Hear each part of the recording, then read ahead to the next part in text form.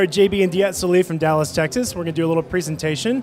We found that to separate ourselves from the competition, if we use off-camera lights, we can make drama. We always take one light with us. Every single vacation we go to, we take a light and a professional camera just to photograph the ones we love. Okay, so destination sessions. How many people photograph destination sessions? New Orleans, we've shot a few weddings there. 2 different vantage points. Diet's down low, I'm up high. Another couple from San Francisco. Single light source off camera. Just add a little pop so you can underexpose the background and make it more moody. Add a little bit of drama. This is Diet's shot called Casablanca. Shot this at the Pima Air Museum. We got 2 light sources. One off camera here on a snoot, right on the groom. One off camera here, right on the bride. It's kind of a dreary day, but it looks like the sun is actually shining on the couple.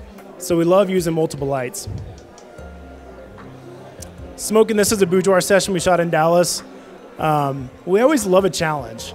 I said, I've got 32 classic cars. We're like, whoa, that's a lot of cars. Because I want you to come out and shoot my bride on one of these cars. We get out there, this place is trash. The floor is dirty. It's a mess. Nobody's been in there in like 2 years. It's just a warehouse in Dallas with cars that are stored there. But still, we found a way with the lights. We set up 3 strobes on this to light it up where everything else goes dark, and it just focuses right on the car and the bride.